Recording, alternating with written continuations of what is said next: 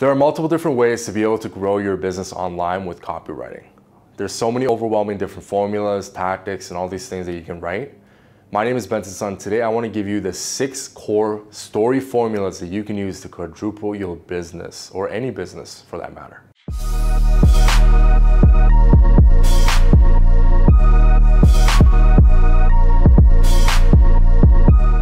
As fellow human beings, one of the core ways that we communicate is through emotions. We are able to use emotions first, we see that, and then we justify with logic. It's why stories are so popular in movies and entertainment these days. When you watch a movie, the first thing that they start with is not about the fancy fights or all these different things. They start with the background of the character.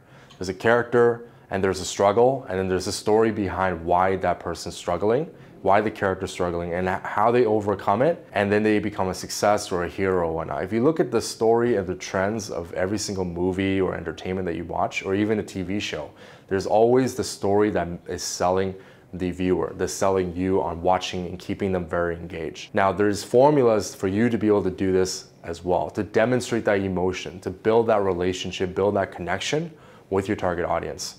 And that's what we want to do with storytelling. People only buy because of people that they know, they like, and they trust.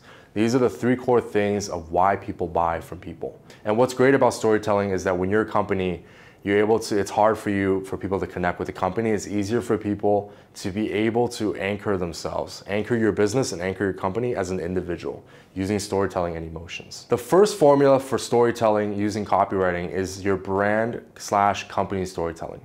How was your company founded? What was the history of your company?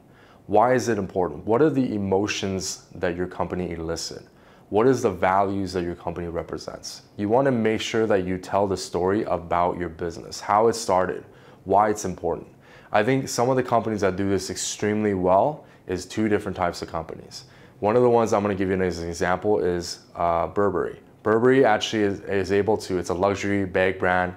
It's a worldwide recognized brand. You're able to actually see, there's a video that they created that you can see right here, and there's also their website. They give a background history on how they started, how they were founded, what was the struggles, the challenges that they went through, and how were they able to achieve the results. How were they able to become an international brand and become the luxury brand that they are today and be so successful. So being able to tell your story behind the scenes of how things happen, how you got started, how you got founded, what you went through, and how you became who you are today, the values that you represent, is such an powerful emotional connection that you're able to bridge with your brand storytelling. The other company that you're able to do this with, that you want to check out, is looking at Honest Company. Honest Company, the one with Jessica Alba. If you go on their page, you can see that they focus a lot on talking about their origin story, and they focus on using Jessica's story.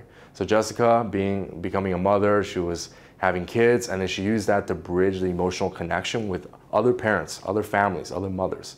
So you can see Honest as a company is using an influencer, a person, to tell their brand and company storytelling. So that's what you want to do for your business. You want to make sure that on, let's say, your about company page or your bio page, you don't make it about the logical stuff, like all these different things. You really want to tell the origin story, how you got started, what were the failures, the challenges, the struggles that you went through. When you do this, you're able to build that connection with the person that you're going for, your target audience. They only want to know more about who you are, what your business represents, why is it important for them. They really want to know you stand for the right values, and that's important for you. The second way to be able to effectively tell a story is using the social impact storytelling method. Now, the social impact storytelling is used by companies that's actually doing a lot of good in the world, and they're also using it as a way for us to invest more money and spend our money there because it makes us feel good about ourselves. You see this with companies where, for example, there's a company that says every dollar that you spend with them, they donate 10 cents or 20 cents or whatever cent to a community, to a third world country, to a charity, or to whatever cause that they're supporting. So that's one of the great ways of actually being able to tell a story about a business, is that every time when you spend money, people want to feel good about themselves. This is why it's so powerful. So for example, if there's a company A, every time you spend $20 to buy their bag, for example, they're going to take it and then that's it. Versus if, let's say, there's a company B that says, hey, thank you for giving us $20. Every time you give us $20, we're going to give back $2 or $3 to help people that are in need in a third world country. Now, if you as a rational person right here, if you see both companies and they were selling the exact same product, they had the same brand and the same marketing, but the only difference was that company was giving back to society, where would you most likely invest or spend your money? You would definitely be spending it in the person that's giving back to the community, to the society. So that's why it's such a powerful thing. Now, obviously they're doing a lot of great, but at the same time, they know that they're using the storytelling method once they amplify and put it on the world to their target audience, that their target audience will resonate with this. And so they're using it as a way to also attract more sales, more revenue, more customers as a storytelling method, because it's actually a very powerful way. People always want to, keep in mind, people always want to feel good about themselves. They want to be a good Samaritan, and they want to know that they're doing the right thing. Third way to be able to tell a story effectively is the client storytelling method. Now, client storytelling is, for example, anytime you have a customer or a client that has a raving review about your product or a raving review about your service, you're able to document this via video and you're able to show it. You want to ask some questions like, how was your experience? Why did you go with us? What changed in your life for you to come and use our product or service? What results were you going for? Or were you happy with it? What would you tell someone that is thinking about buying your product or service? You want to focus on where your customer or client was before they used your product or service, and then where they are now when they're using your product or service. And it's obviously in a better place, right? Or they solved the problem that they had or they struggled with.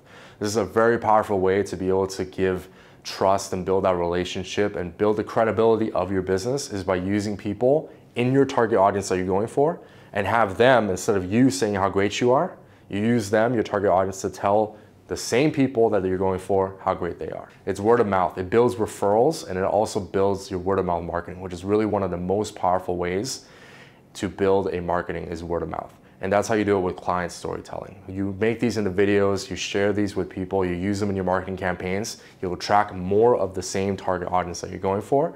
And you want to interview your 10 best customers and clients and be able to capture these things and tell their story. Not your business, tell their story. Fourth effective way to tell a story is using options storytelling. The options storytelling is, for example, let's say you have multiple different products or services, you have competitors, right?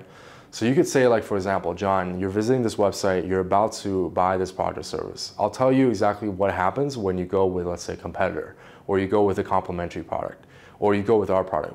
When you go down these different pathways, when you buy their product or you buy their service, here's what you can expect. You want to almost lay out the story, you want to lay out the roadmap of what happens if they choose your product or service versus if they choose your competitor, or versus if they choose a complementary product.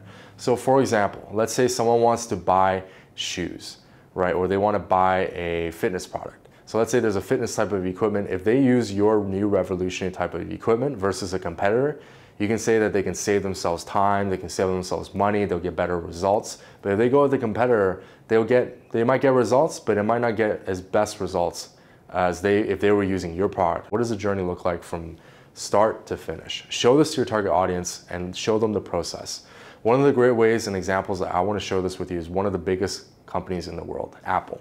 If you go on Apple's website, you can actually see their manufacturing process, and they lay it out on their website. You go on there, you can actually see they show their responsibility for their suppliers, how they move through the products, how they care about their employees, and care about all these different people that are helping them make their product. So they're telling the story behind the scenes of how their product goes from A to Z. And this is a powerful way that you can use too for your product or service. The fifth storytelling method is choices storytelling. If you were to buy my product or service for your company, what does the step look like? What is that journey or roadmap? If, let's say, they buy a competitor's product or a complementary product, what does their journey look like? So for example, let's say you have a fitness product and you have this equipment that allows people to lose weight. Let's say it's a barbell machine. Then, for example, you show that barbell machine and then you say, okay, when you use our barbell machine, you're able to save more time, you're able to lose weight, you're able to build muscle, you get better results. It's actually shown that when you use our equipment, you're able to get 2 to 3 times better results than the competitor. And you say, okay, if you go to competitor, it might be cheaper, but why would you sacrifice a cheaper product to get less results? You want better results, not a better equipment. Sixth and final way to be able to tell a story, a very compelling one, and the most powerful one that you can use, is called emotional identity storytelling. Now, emotional identity storytelling is being able to tell a story and elicit emotions from your audience, and being able to convey that you have values and you have goals that are in alignment with who they are as a person. That's super powerful. Now, real world examples I want to give you instead of trying to explain it, and you can see it in action in the real world. Look at Dove. Dove is one of the most recognized brands for soaps. But if you think of soap, soap is a commodity, right? You can buy soaps for $1, you can buy soaps for a few cents, you can get expensive soap. Soap is a commodity, you can buy it anywhere, you can buy organic soaps and all these different things. But what Dove has done masterfully and beautifully is that they're able to tie their soap with an emotion. If you go on their site, they actually do not talk anything about soaps. They focus on what? They focus on women. They focus on the word beauty. They've been able to tie emotional word beauty with soap. Now that's a very powerful connection. So whenever people hear about Dove, they don't hear about soap. They've been able to convey their brand, their emotions, their values so well that when a woman hears Dove, and you look at their advertisements, they convey beauty, women, being authentic, being yourself, being who you really are, right? You gotta have confidence. They elicit all these different emotions, convey them through their branding, through their messaging, through everything that they're doing in their business and their marketing, and also their advertising. The next one that I want to give you a real life example is a most popular energy drink in the world, Red Bull. Red Bull has been able to convey their brand as energy, extreme sports, taking their life to the next level. If you want to experience something different from your everyday life, you need Red Bull. That's why they convey with everything. If you go on their site, they do not talk anything about their energy drinks. The only thing they focus on is extreme sports, taking it to the next level, soar into new heights, all these different things. So when someone hears Red Bull, they're not even thinking about the energy drink as much. When they hear about Red Bull, internally what they're feeling is they're feeling, this is how I'm gonna change today. Red Bull. I'm gonna take myself to the next level with Red Bull. Being able to feel these things is extremely powerful when someone hears about your brand. So demonstrating emotion is extremely important. Now the third one and final one is one of the most recognized fitness brands in the world, Nike. When you hear about Nike, you think fitness apparel and all these different things, but what they've been able to convey is what? Success, right? Being able to push yourself to the next level. Don't be the same way. Keep taking it to the next level, keep pushing yourself, and you can be successful. Just do it, just take action.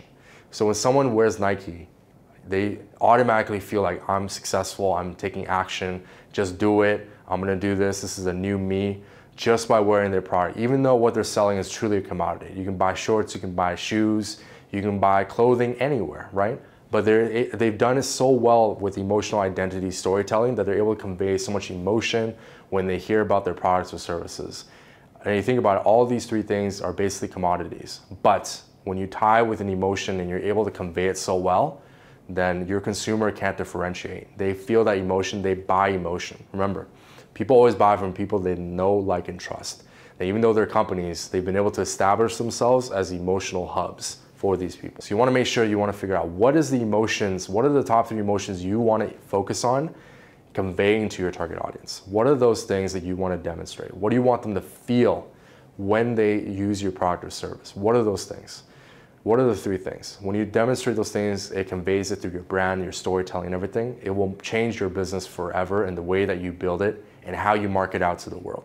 So that's the 6th and final one. Now that you know the 6 core storytelling methods to take your business to the next level, and it really will set the bar really high and take you to new heights, you can be able to grow your business using storytelling and differentiate yourself from the competition.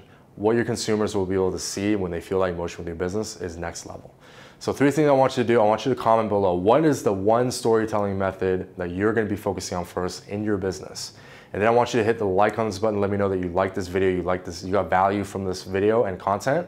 And then at the same time, the 3rd one is I want you to subscribe. There's going to be me right here, you can see. I want you to hit that subscribe button and join the community.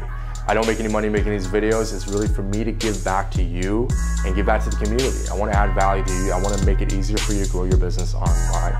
So join the community, be a part of this. Let's communicate and connect. So thanks for watching this video, and I'll see you in the next one.